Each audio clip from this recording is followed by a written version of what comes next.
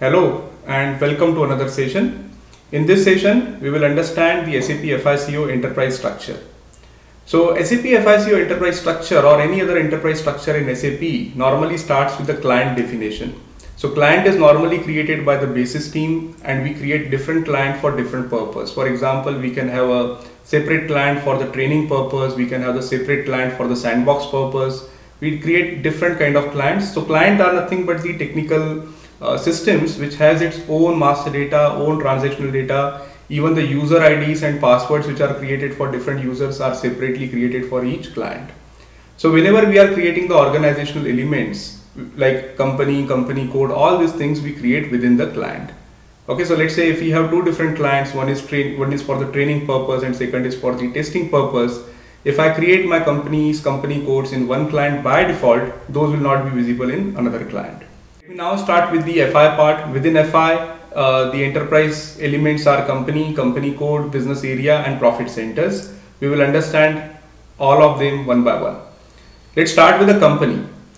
Company is normally created as a corporate group or it can be created as an internal trading partner. Now what is the difference between the corporate group and internal trading partner? So normally when we are creating a company as a corporate group, for example, if you are implementing SAP for Tata Group, now Tata Group can be created as a corporate group as a company. Okay, and all the legal entities like Tata Communications, Tata Steel, all this can be created as company codes. So we create the legal entities as company codes and corporate group as a company. Also, it is possible that instead of creating a company as a corporate group, we can also create a company as an internal trading partner. Okay, so for those organizations who are not using the consolidation module within SAP, maybe they are using SAP BPC or group reporting. In that case, instead of using a company as a corporate group, we can use the company as an internal trading partner. What do you mean by internal trading partner now?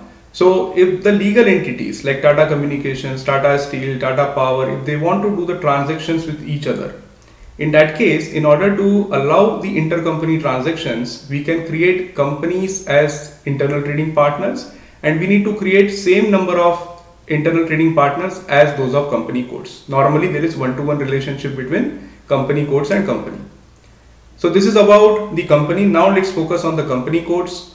So company codes, as I told you, are the legal entities. Okay, so whatever legal entities we got for which we need to generate our financial statements, which are for the external purpose. So why we generate the financial statements? What do you mean by the external purpose? So those reports which are mandatory from the law. Okay, so for example, for our tax authorities, for our auditors, we need to create the financial statements. So these financial statements are created at the company code level. Okay, so all the legal entities that we got, we normally create as company codes in the SAP system. In addition to company and company code, normally there is a requirement for internal reporting purpose at the level below company code. Okay, so we already have the report available for Tata Communications, for example, at the company code level. But within Tata Communications, if we have different branches or if we have different product or services and we want to generate the internal report like how much profit was made by a particular branch or how much profit was made by a particular product line, in that particular case, we can use two other objects in SAP. One is business area and second is the profit centers. Now, what you are using, whether you are using business area or profit center, that is something which we need to discuss with the client. We need to understand the requirement and based on that, we need to give the whatever is fitting for that particular customer requirement. So sometimes, most of the times, the business areas are created as the locations. So whatever locations or branches we got, we create as business areas.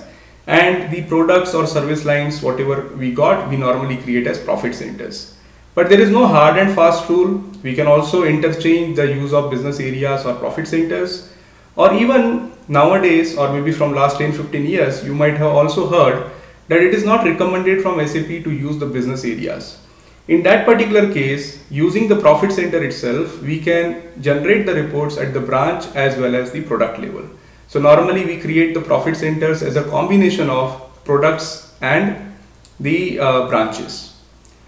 Apart from this, when we talk about the enterprise structure, now if I talk from the CEO point of view, from the controlling point of view, if you want to use the controlling module, the base thing, the first thing that you need to create is the controlling area, right? Without controlling area, we will not be able to use controlling module in SAP.